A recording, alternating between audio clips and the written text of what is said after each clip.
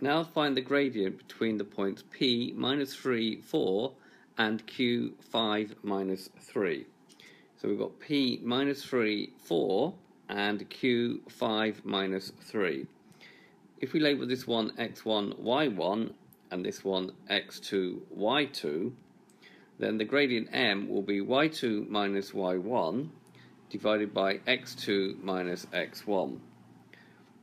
So using the coordinates here, so it'll be minus 3, so again we've got to be careful with brackets and things, minus 4 divided by 5 divided by minus 3, so it's minus minus 3. So what we do now is we do work that out, so it will give me minus 7 minus 3 minus 4 divided by 5 minus minus 3, which is 8.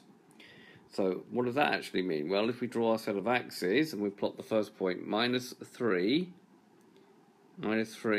up 4, so it will be that point there, and the other point will be 5 along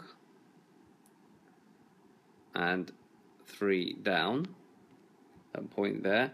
We'll join them up. We will see the line slopes the other way.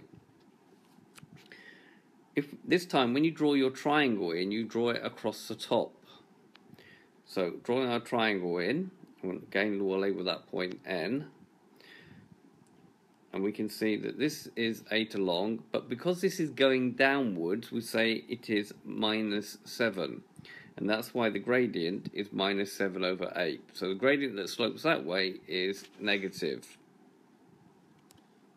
So in summary then, a gradient which goes this way is said to be positive, and a gradient which goes this way is said to be negative.